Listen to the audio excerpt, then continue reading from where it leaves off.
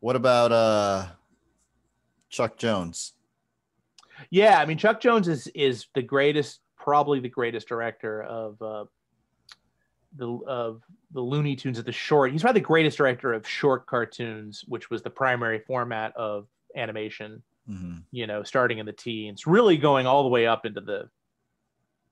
I mean, really, the Flintstones, Hanna-Barbera's The Flintstones is the first thing to kind of break from that format. Even on TV, everything was in 7 minutes because the early TV animation, the networks just bought lock, stock, and barrel, like a lot of cases.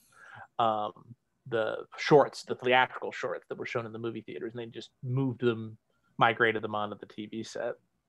Yeah, I mean, Jones was really influential in his experimentation with backgrounds.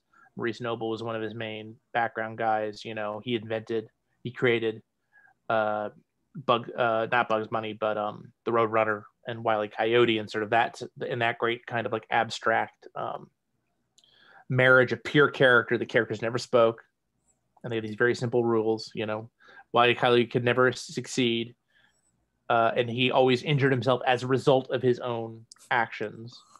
And he also, the other rule, I missed until I started researching the book. The other rule is that the Roadrunner, if you'll notice, never leaves the road. Really?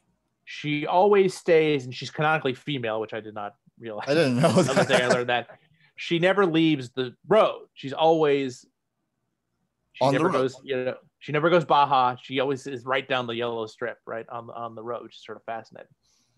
And then the other thing is that he is in 1994. A panel of 1,000 animators voted for the best cartoons of all time, and the first two were both Chuck Jones movies. The first was What's Up, or Doc from 1957, and the second one was Duck Amuck, which is a really interesting film in a lot of ways. It's the movie where Daffy's fighting with the animator the whole time, and you pull out at the end, and it's Bugs is the animator. What's neat about Duck Amuck, and I doubt this was, I mean, I guess I could be wrong. I don't think I am.